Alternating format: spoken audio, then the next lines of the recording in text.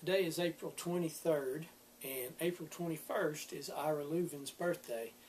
For the past few years, I've uploaded a Louvin Brothers song on Ira's birthday in April, and then Charlie's birthday a couple of months later. 2 days late this year. If you follow us on any of the other channels, Celebrating Appalachia, the Presley Girls, or the Blind Pig and the Acorn blog, then you know that my mom has been in the hospital for a while. So this is my first day back home. Today's, like I said, it's the 23rd, and it's my first day back home since I came home briefly on the 13th to sing for a friend's wedding. Other than that, it's my first day back home since April 11th. And just came home to tidy up here a little bit. I'm up at Mom's house right now shooting this. She has better lighting than I have in my house, for one thing. But I just came back home to tidy up a few things here, and I'll go back down to the hospital where she is tomorrow. And we appreciate everybody's prayers and well wishes. And she is doing really well, staying in high spirits and just fighting really hard. And hopefully she's going to get better and get to come home at some point. If not this week, then Lord willing next week. Having said that, I'll move on to this year's video for Ira Louvin. And this song is a song that I had heard for quite a few years before I knew that Ira wrote it, and before I heard the Louvin Brothers, a recording of them singing it. And the song is 7 Year Blues. And the first time I ever heard this song, it was Reno and Smiley, and I heard a number of other bluegrass groups doing the song before I learned that it was actually a Louvin Brothers song. They released it, I believe, before they went on Capitol, back in kind of their early days when they were having songs like the Get Acquainted Waltz. They had a sound at that point that was a little more bluegrass, had a real bluegrassy fiddle on most of their cuts. It's a really good song. I've always liked it. Dad and I have a video on this same channel. You can see me singing the song with Dad, and my nephew Ben is also playing the guitar on that, and we almost try to play a little bitty sort of duet on the guitar in that song. That's not what you're going to hear in this video. In this video, I'm going to share a studio recording that Pap and I made together in the early 2000s. And the picture that I'll put up while you're hearing that is not the best picture, but it is a picture that was taken around that time, as I said, in the early 2000s. Of all the different versions that I've heard of 7 Year Blues, I think probably the best one, if not the Louvin Brothers version, then the best version is actually the Webster Brothers version. You should be able to find that online, and they just did a phenomenal take on the song.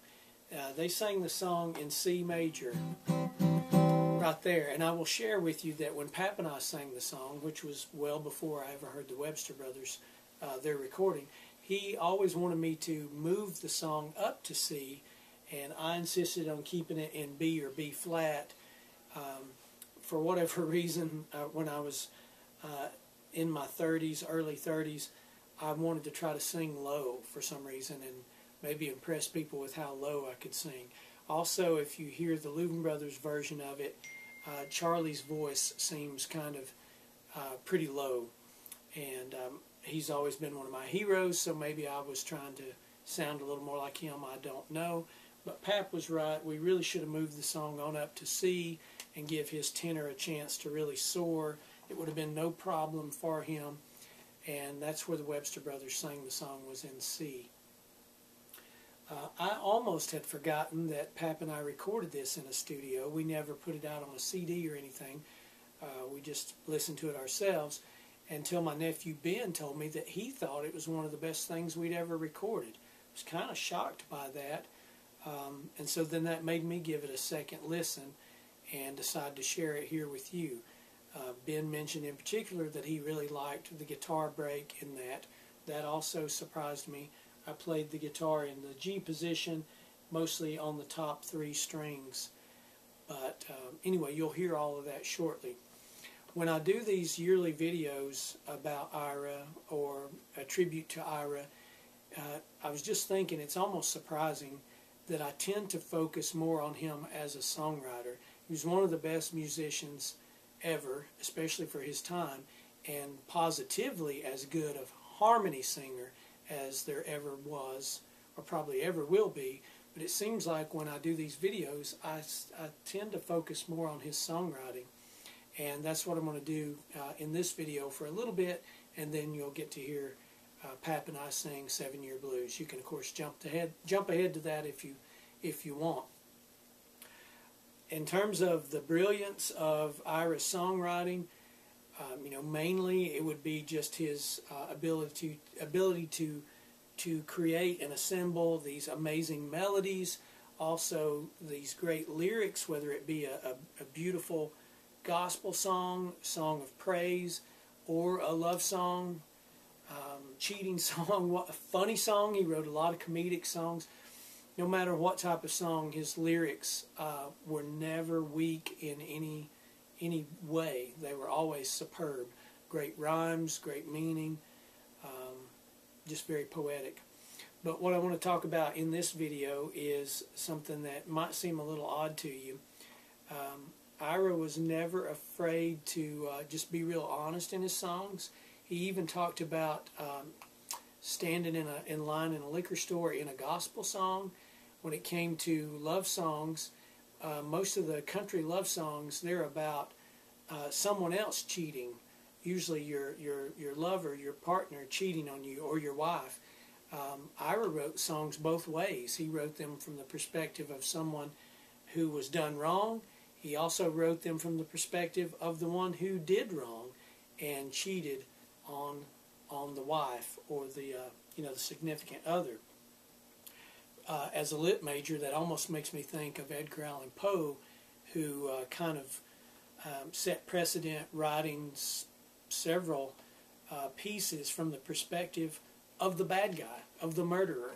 Most people wrote those kinds of stories in third person. Poe was willing to write them in first person, which made it really fascinating in terms of the psychology and getting to see into the mind of the bad guy. Ira was not only not afraid of doing that, he was also not afraid of contradiction. And normally I wouldn't think of contradicting yourself as a good thing, but when you're dealing with love songs and when you're dealing with emotions and matters of the heart, you can feel one way one minute and another way a different minute, or you can claim you feel one way, but then you can kind of betray yourself, and that honesty can come out to reveal that no, actually you feel a different way, and that was more just putting on a front. There's several examples of this in Ira's songs. He wrote a song called When I Loved You.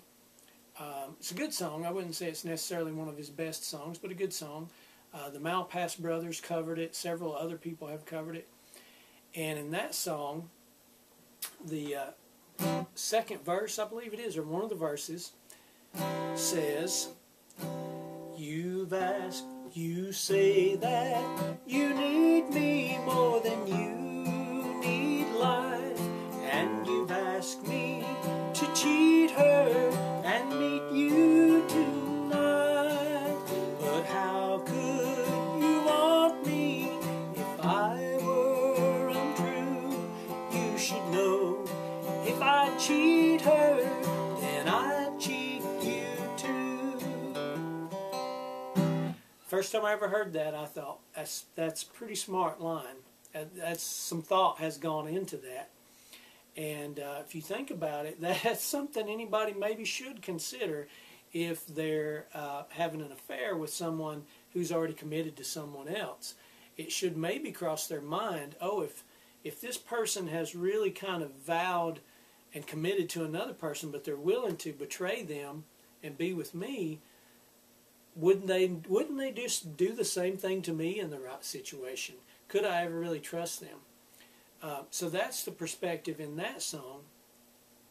But in other songs, like I Know I'm in Love for the First Time in Life, and also the Masterpiece song, which I hope to upload one day, of, what is the song? I Take the Chance.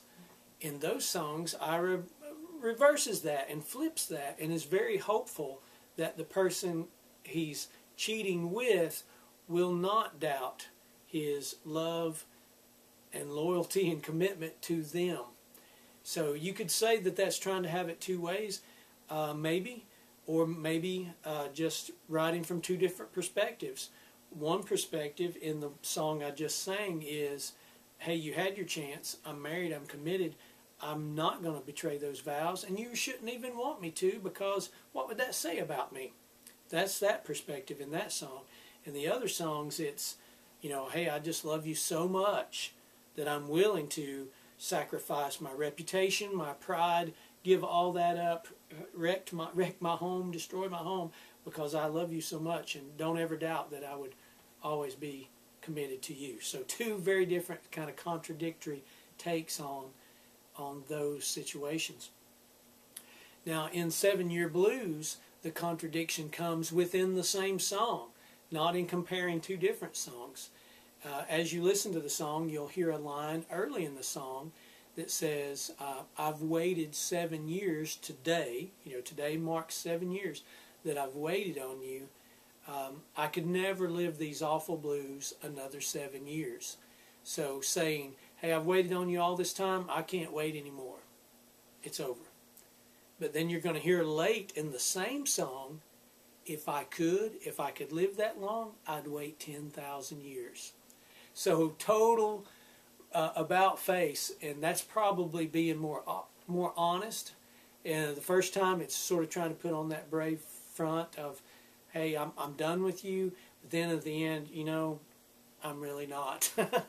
And I just think that's such a cool thing that you don't see a lot of songwriters do. That contradiction that does happen in real life because of your emotions, and you're not always thinking logically, and you're not making the best decisions. You're following your emotions and your passion. But you can see that in some of Ira's songs, that he was willing to do that. I don't know if anyone at the time, whether that be Charlie or one of the other guys in the band or somebody recording it, thought about pointing out, well, wait a minute, Ira, you just said that, you know, you couldn't wait another 7 years. Now you're saying you'd wait 10,000. You can't do that. You can't contradict yourself. Or if they just didn't question the genius and, hey, he writes the songs and we play the songs and sing the songs and we leave that up to him. I don't know. It would be interesting to find out. But Ira Louvin, definitely one of the greatest songwriters of all time, whether you're talking about gospel, middle-of-the-road country music, bluegrass music, comedic music. Guy could write anything. It didn't matter. He could write easy listening. Who knows if he had lived longer, what other kinds of songs he could have written and shared with the world. Just wanted to share all that information. I'll shut up now and let you hear me and Pap singing 7 Year Blues in honor of Ira Louvin's birthday, April 21st, 1924. I may have to edit this out. Somewhere in the mid-20s. Thanks for watching. I hope you enjoy this.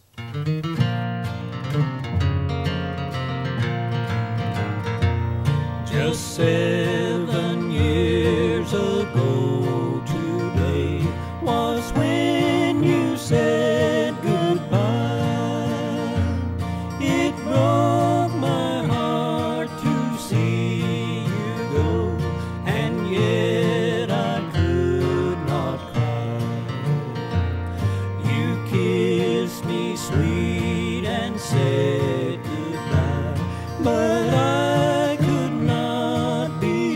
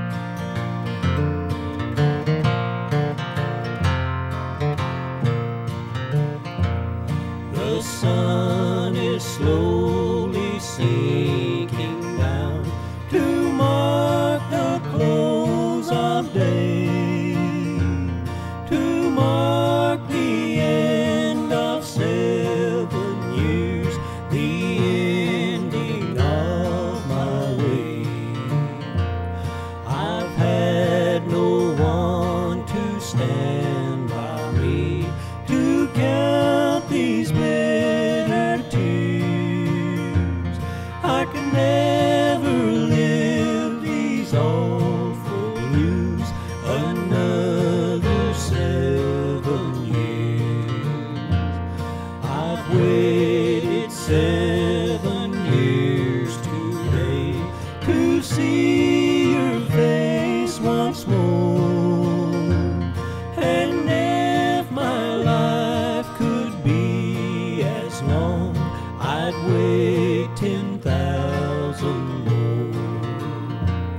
The sun is slow